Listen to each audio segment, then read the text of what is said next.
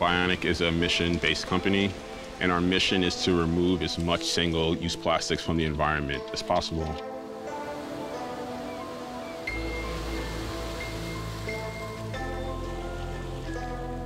My business partner and I were very much into backpacking. Although we lived in New York City, we were the types of people who were overly teched out riding the subway. We go out of our way to step in a puddle, to test our Gore-Tex boots. Loved having Patagonia and North Face gear. The way we got started with Bionic is that we began with a backpacking company, so we were making tents and sleeping bags. And in the process of building that company, we discovered recycled textiles made from plastic bottles. And we were like, imagine what the future of something like that could be. And not knowing anything about textiles, we basically just dove headfirst into the US textile industry with no knowledge. We figured it out after failing a couple times, after people were generous enough to teach us things and redirect us, and eventually we landed on something unique. We conceived the idea of Bionic, this raw material component, and we now supply some of the leading environmental brands around the world with fabric. Unlike a traditional fabric company, we start from the yarn and we ask them which line in your company can we dedicate to embedding as much plastic as possible into your fabric. And then from there, we figure out all the variations in style that this raw material can make. But the primary goal is to use these brands as a carrier of the problem in our oceans and in our environment. We have this really unhealthy relationship with throwing things away and the concept of trash, of when something becomes trash. And I think it's just too soon.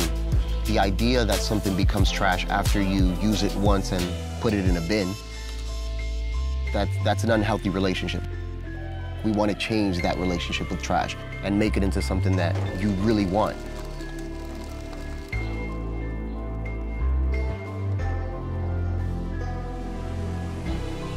So you want to make sure that while you're creating and existing in the world, that you're not just leaving a wreck behind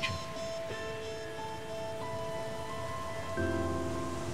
We decided that we really wanted to embed ourselves in a community that was threatened by the problem.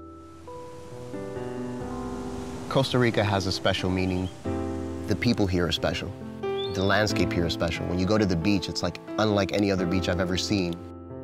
So the natural progression for what we were trying to do, it felt right to have the place that we work out of be here, to have the place that we're helping with the plastic pollution problem be here.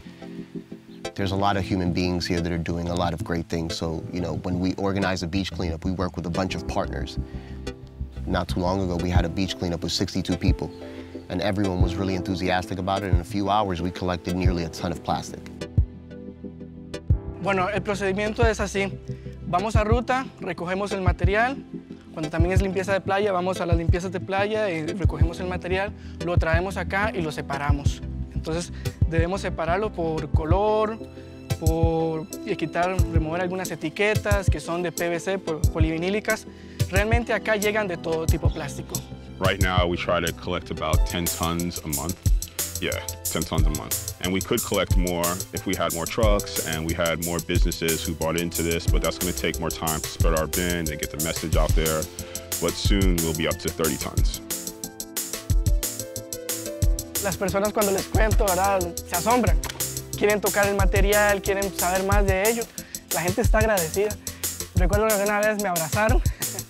Fui a recoger el material y me abrazaron, y mucha gente te da la mano y te felicita porque entiende lo importante de que estos materiales se vuelvan a utilizar, que ya no vayan a los ríos, que ya no vayan a las playas, que no se haya un mal uso de esto. Being in Costa Rica and seeing the reaction of people here when we show them a product that we've made with the plastic that we're collecting here, with plastic that they would have deemed trash a moment ago, to see their face light up, like these are full-grown adults, but they have a child wonder when they see a product that is completely outside of the realm of what they thought possible, with something that they thought was trash. That makes it worth it. Stronger Thread, Greater Good originally purely meant a stronger yarn or thread, but over the last few years, it's taken on a totally different meaning as we've started to go into communities and build these infrastructures to recover plastic, and we've had to really interact and bring people together. Es fuerte el hilo, pero también es fuerte todas las personas que se unen con nosotros, ponen su material afuera, siempre llegan acá y preguntan, ¿qué podemos hacer por ustedes? Entonces vemos la fuerza que tiene esto, ¿verdad?